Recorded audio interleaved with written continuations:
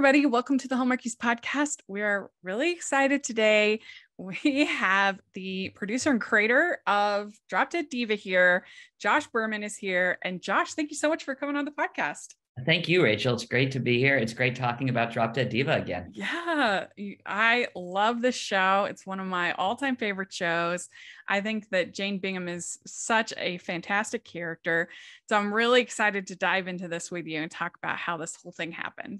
Amazing. It's definitely been the pride of my career, and getting that kind of feedback makes me even more thrilled that Hallmark Movies and Mysteries is airing the show again. It's as you know, it's on now.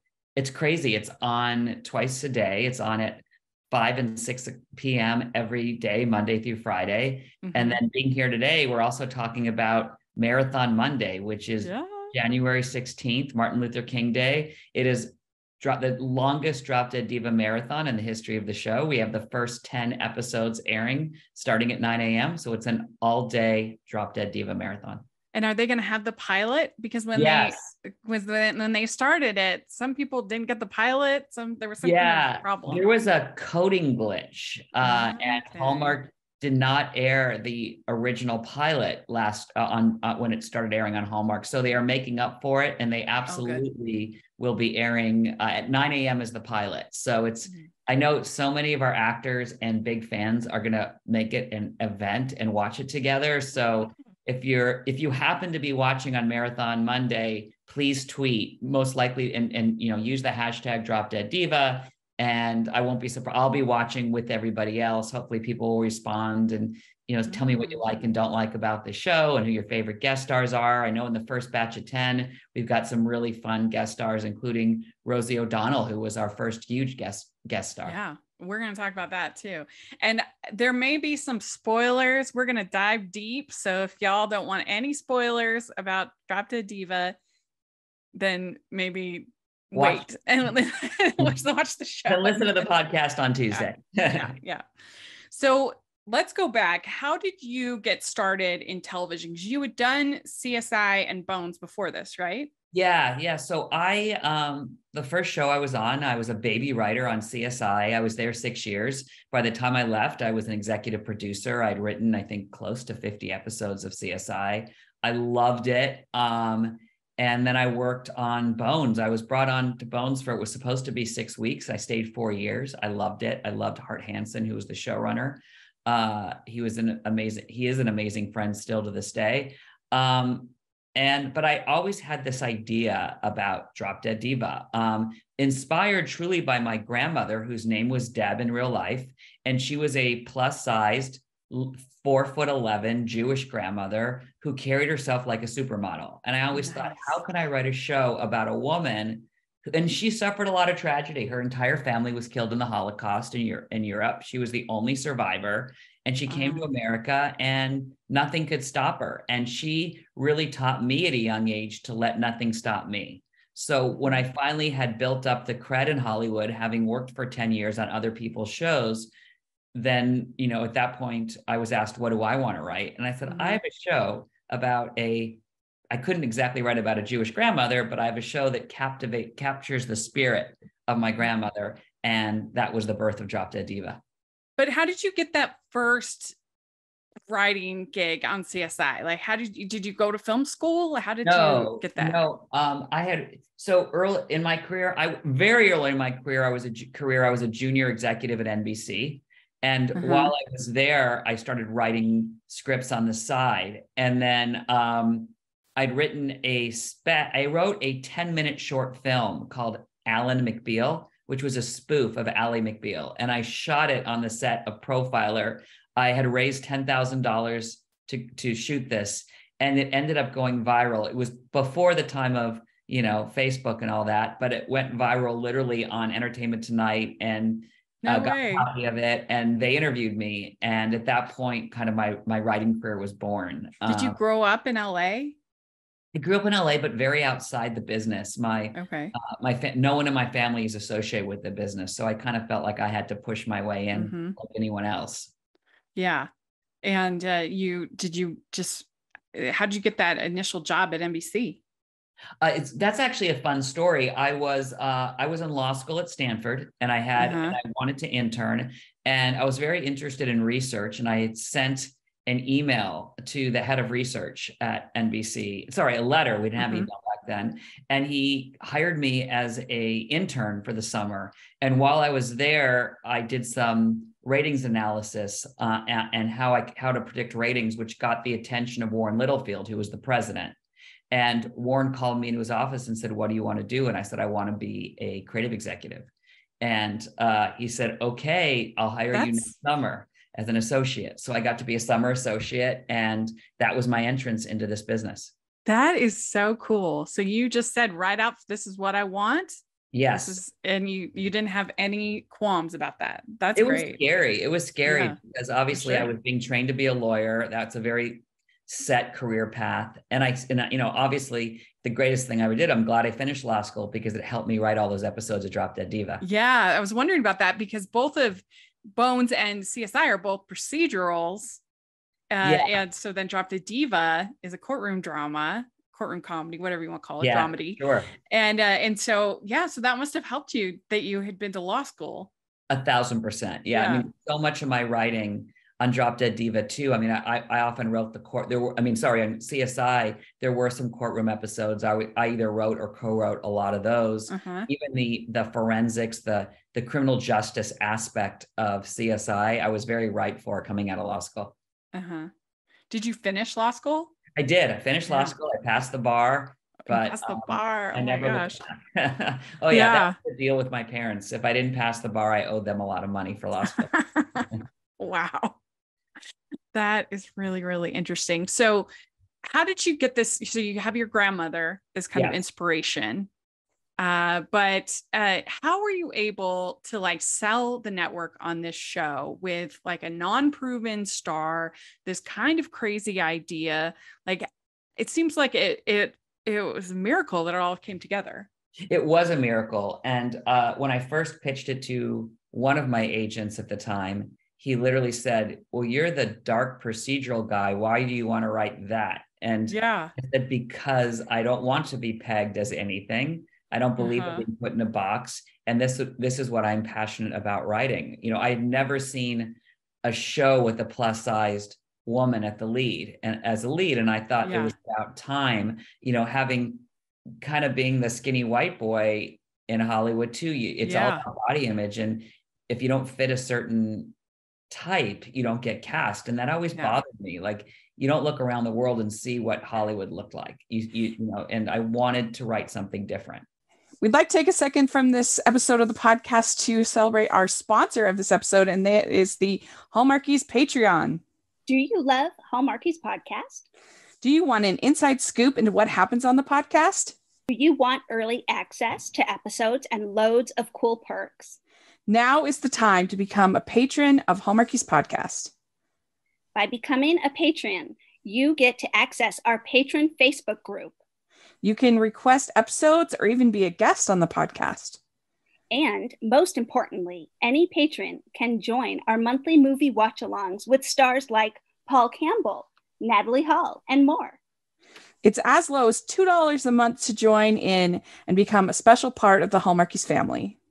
Please consider, and we will love you forever. Go to patreon.com/Hallmarkies.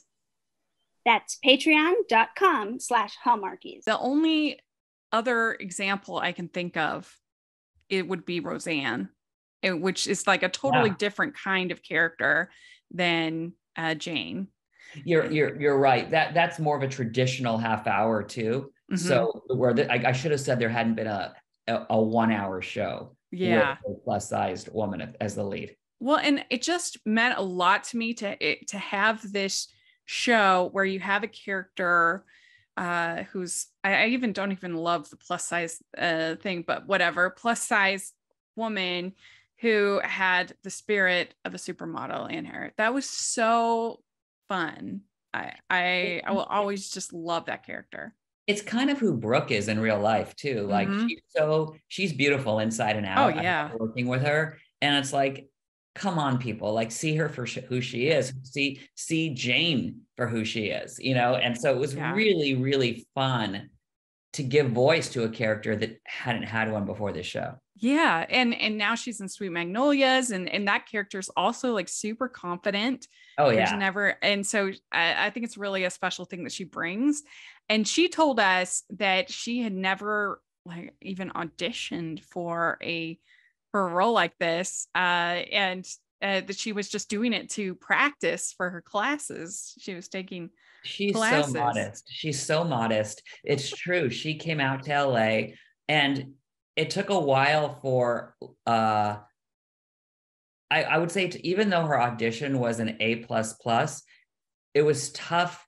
And Sony, to their credit, instantly signed on, but Lifetime was nervous. And yeah, I mean, it would make sense to be nervous, to have somebody who's going to be number one in the call on the call sheet, leading the show, who'd never done, I don't even, she'd ever done episode television before. She was in one episode of, I think, Law and Order, and I think her character was like Woman on the Bench, like not even a name.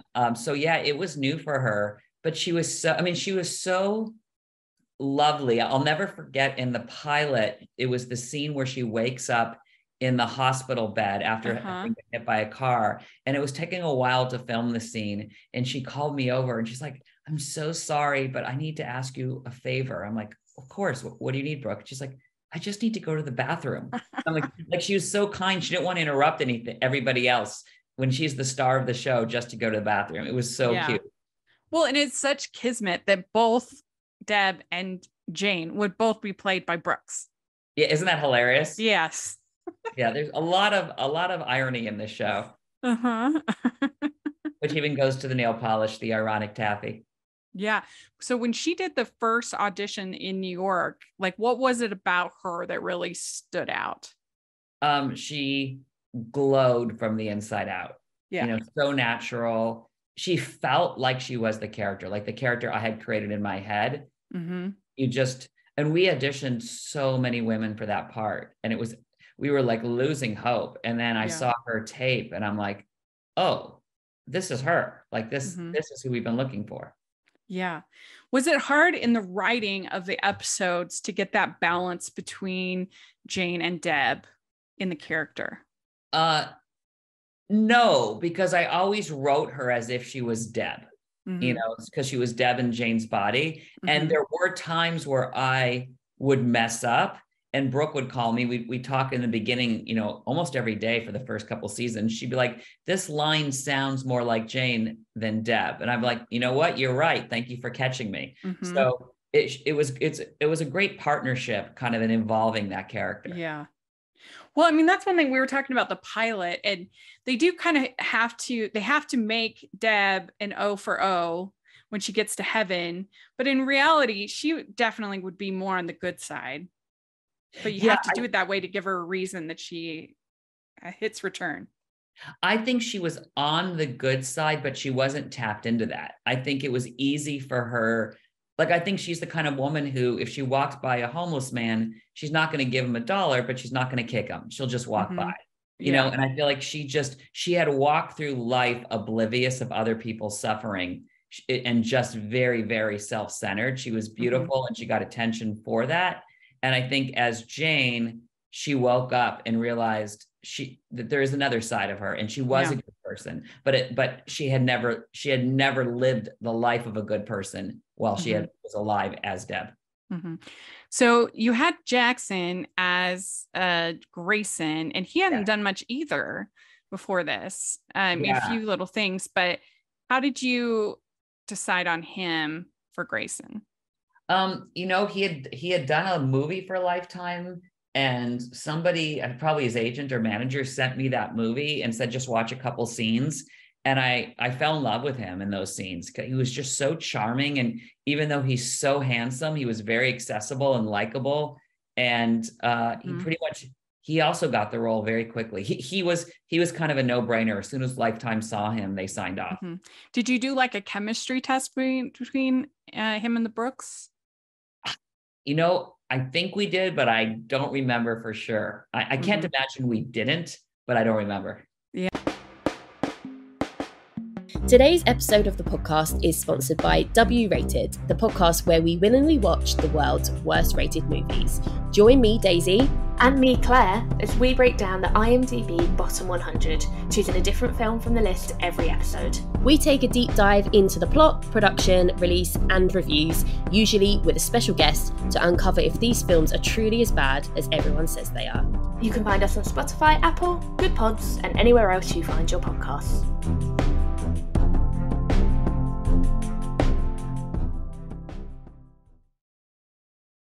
So later on in the show, you have Team Owen and Team Grayson. Yes.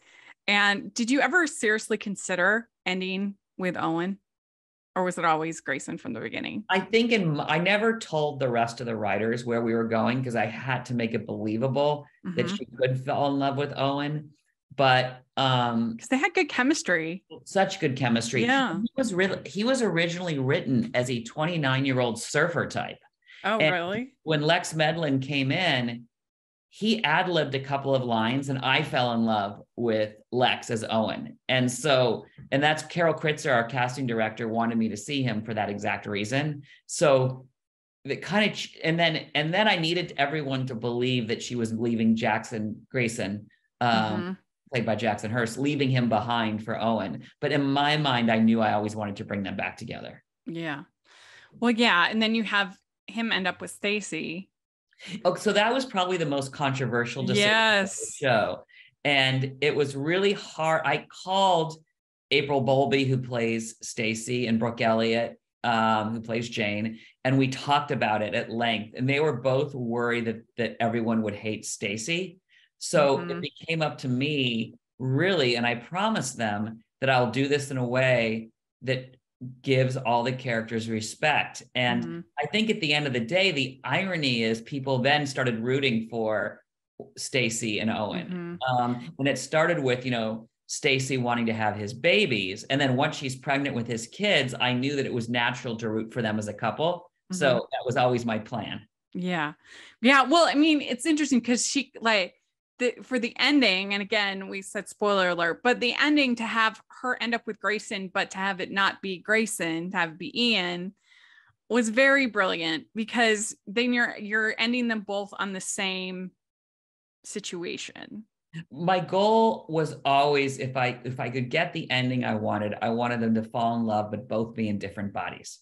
Yeah. That was definitely it was risky. You said that. It was very risky. It was, I wanted to keep the actor who plays Jackson still appeared in the finale. And that was really important to me because the essence of both of them were there. I don't remember if we ultimately got Brooke Dorsey back. I think she may have, I wanted her there. I think we had to use old footage because I think it's just clips. We just didn't have, she wasn't available to shoot, if I remember correctly. But interestingly enough, even with Ian, and we picked an actor who was so different in some ways than Jackson, but once you knew that he was Grayson, you still were rooting for them again.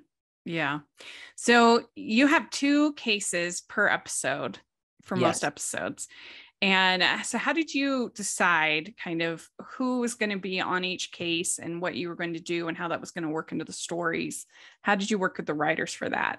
So I had like a binder of thousands of cases left over from when I was in law school. And I literally was in classes going, this would be a cool story to tell one day. So I approached cases thematically. So if I knew an actor was dealing with a certain problem in their personal life, I would want them on a case that thematically resonated with them. Oh, so that's fun. Yeah, that's often it's very, very subtle. It's just a line or two. Obviously, if there's cases about love or longing or grief, those naturally went to Jane. And then when like Kate Levering, who plays Kim Caswell, when she was dealing with pregnancy and motherhood and single motherhood, I looked for cases in that arena. So I was always looking for cases that fit into their personal journeys. Oh, that's interesting. I was going to ask about Kim Caswell. So was that a tough part to cast? Because you need her to be an antagonist, but she can't be like too unlikable. Yeah, it was our last role that was actually cast. That's very smart of you. And I really liked Kate Levering. And when we originally started casting, she wasn't available. And then at the last minute, she became available and we hired her. And it's funny because she plays such a nasty character, but in real life, she's one of the most charming, sweet people you've ever met. Well, she is an antagonist, but I think there's enough kind of warmth because you have to like her at least a little bit because she dates Grayson at points. She's there at the office with Jane. Like she can't be too much.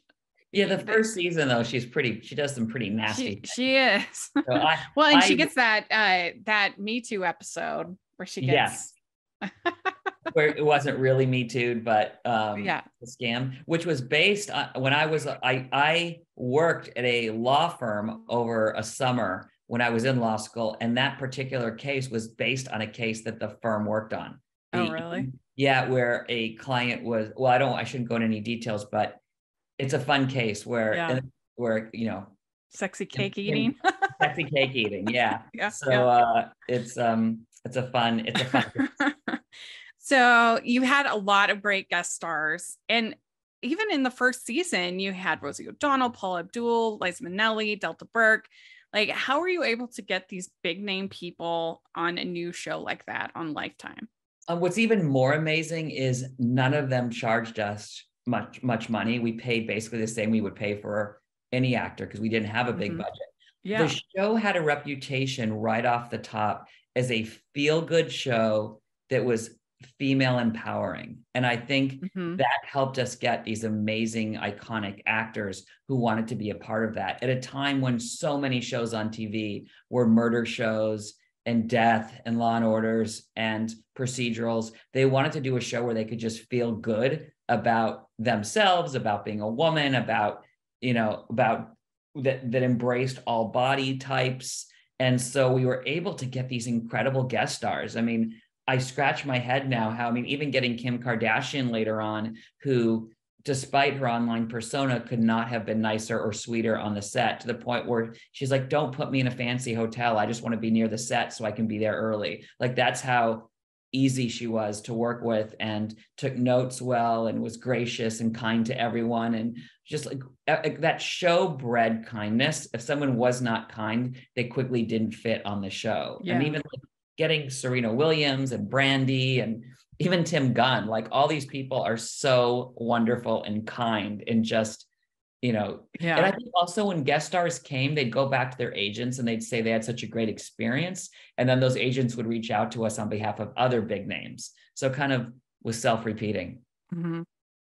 Yeah. I mean, it must've been surreal to have Delta Burke and Liza Minnelli on one episode. Oh my gosh. Yeah. And I think if I remember it right, Paula was in that episode and Gina Torres, who I loved. Like that was a big episode. And Nia Vardalos. That's a great episode. Yeah, one of my Nia favorites. was terrific. Nia was terrific. Yeah, that was a really good episode. Thank you. Yeah, Elliot Gold, you had Kathy Najimy. Yeah. I mean, the list goes on and on. Kelly Osbourne, Clay Aiken, Lance Bass, Wanda Sykes. Like we were all over the place. Like we just were very, very lucky. Yeah. And I think it's really cool that you were able to take advantage of Brooke's Broadway chops to have her singing throughout the season, plus just putting on these kind of musical fantasy sequences were so much fun. Yeah, people forget that we were actually on the air before Glee, and we did these musical numbers, and then obviously Glee got known as the drama that had musical numbers. But I'm really proud that we had our very early on, before it was something that was done very, very commonly on a drama, to have these musical sequences. And that obviously wasn't part of my initial vision for the show, but once I heard Brooke's voice, I'm like, oh, I need you singing. You're incredible. Yeah. Well, and you were able to get so many Broadway stars too. Yes. On the show, someone like Faith Prince and others. So that was really fun too. Yes. I'm a huge Show Tunes fan, so it's always fun to see people like Faith that. Prince is amazing and up for anything. She is one of the moms, and Sharon Lawrence as Faith Prince is Jane's mom. Sharon Lawrence is another, just such a pro who came to play and was so prepared. I just loved working with her. Yeah, and she even tweeted the other day when it was announced that it was going to be on Hallmark Movies, she was tweeting on that how much she enjoyed doing the show. She's really part of the family. Yeah. So how did you end up with April Bowlby as Stacy? So April came into audition towards the end of the process, and we were looking for somebody. I was looking for somebody who could play the ditz, but in my head, I knew that I wanted to evolve her and give her own agency and intelligence. And when she came in as a human, she kind of embraced that. Like I could, more in talking to her than her actual audition, I'm like, you are really smart and you're so used to having to play really dumb, because she was the dumb blonde on every sitcom she went on. And I'm like, you're exactly the kind of character that I want to evolve in the show. Well, yeah, because even in the first season, she is worried about if she can make the transition from model to actor. Yeah. It was funny. It was fun writing those parts for her. And then ultimately she becomes a businesswoman, a successful one. So that evolution was fun. We'd like to take a second and thank our sponsor for this episode of the podcast. It's the Hallmarkies merch store. Are you looking for that perfect gift for the postable, Hardy, or Hallmarky in your life? What about getting that t-shirt or hoodie that will help you stand out at your next holiday party? Now is the time to check out the Hallmarkies merch store. Full of festive designs by artists like Jessica Miller, Carrie from Hallmark Comics, and more. You can even have more than just shirts, but totes, cell phone cases, notebooks, mugs, and more. And it isn't just Hallmark. We have designs for Anna Green Gables, Man from Snowy River, The Nanny, and more. Every purchase at the merch store goes to help support the podcast and allows us to make the great content you know and love. There are frequent sales, so go to tpublic.com/stores/Hallmarkies or see the link in the description. That's tpublic.com/stores/Hallmarkies. Yeah. And so you had Ben Feldman as Fred. Yes. And so that did he go on to do a different show? Is that why you had to get rid of him in the first season? Yeah. We did not have him as a series regular early on. We had him as recurring. That was my choice. I wanted him as a series regular.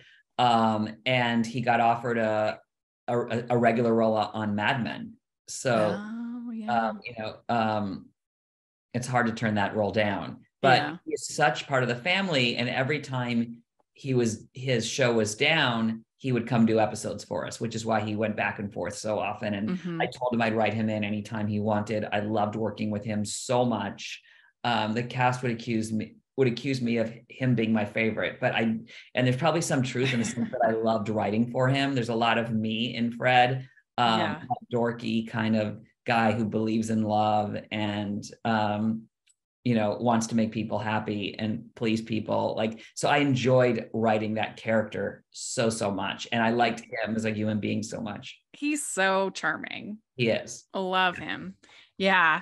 I mean, all the casting was just so great in this. And I think that went a long way because it's a wild premise and you just kind of have to accept it and have fun with it. But I think that all the casting really helped make it work. Yeah, Susan Edelman was our casting director in the pilot. She was amazing. And then Carol Kritzer in series, who's one of my closest friends and is just brilliant with who she can bring in. Yeah. So then you mentioned Kim Kardashian coming in with the whole Paik plot line. Yes. Now, originally, she was just going to be for one episode, right? That's right. She was only supposed to be for one episode. And you don't know, she's got such she's such a persona on her show and in the media. Sure. So you're a little nervous before you meet her. And then once I met her, she came to me and she said, I love this bakery idea. Can I open one? I'm like, sure. She is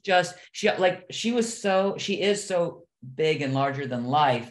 And if people asked for her autograph, she stayed late. She showed up early. She was easy with wardrobe. There was nothing that I felt like she wouldn't do. I felt like it made me understand why she had become so famous, because she's really dedicated to whatever's in front of her. And, this show is so about challenging expectations. So when someone like Kim Kardashian, who I had all my own preconceived notions of her, comes in and is so kind and so delightful. I was just thrilled. And that's when we said, hey, would you like to come back? And she said, absolutely. And I think she was back for four, maybe 5 episodes. I'm not sure.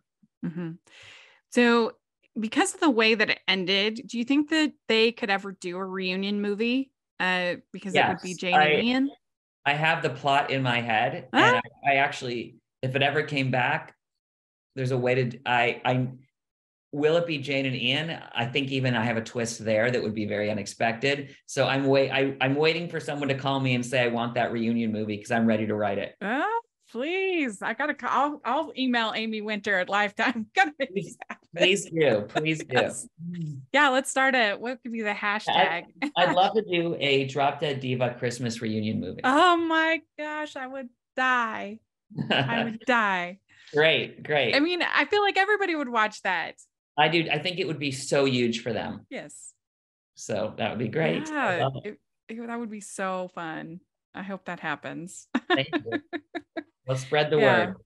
Yeah. I mean, I love the show because it was a body positive show with just being what it is. It didn't have to say like we're body positive. It was just, these are the characters. Yeah. I had no interest in just like writing from a soapbox. I just wanted it to be a show, and that you're absolutely right. It's a feel-good show. We very rarely, there's only one episode where the case, and 2 episodes where the case involved body imaging. One was the second episode of the whole series where you had a waitress who was fired for being overweight. Yes. But then also we had an episode there.